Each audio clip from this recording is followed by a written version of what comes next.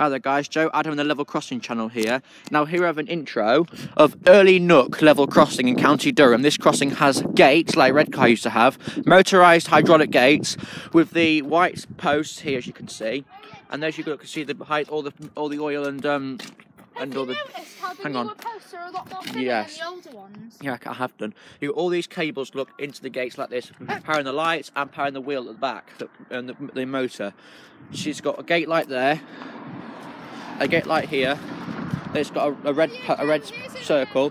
There's the motor that powers the wheel look, that shuts the gate, and you can see it actually does mark the road. Right, and there's the end of the gate look here. You've got concrete crossing plant with wooden anti-trespass guide.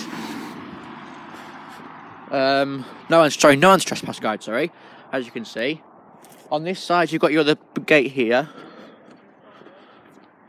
All the same again. This one is covered in like this oil, just like stop it from, just like make it smooth and stuff. It's got all these cables as well. Not as many cables as the other gate's got. It's got the same, but you can't see all the other cables. Gate light there. Gate light here. Except this one's only got 2 gate lights. That one has 3. There we go. There's the other wheel here. There's the drive. There's the motor, and there's the wheel.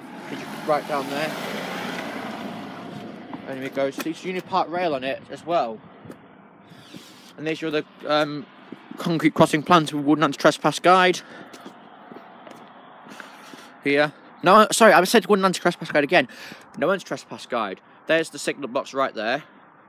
There's the cubicle for the gate. To what?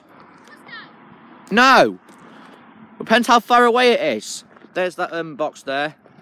And this crossing is on the Saltburn, Darlington, and the Darlington and the Saltburn to Bishop Auckland. And that way, I think that way is towards Saltburn, and that way is towards Darlington and Bishop Auckland.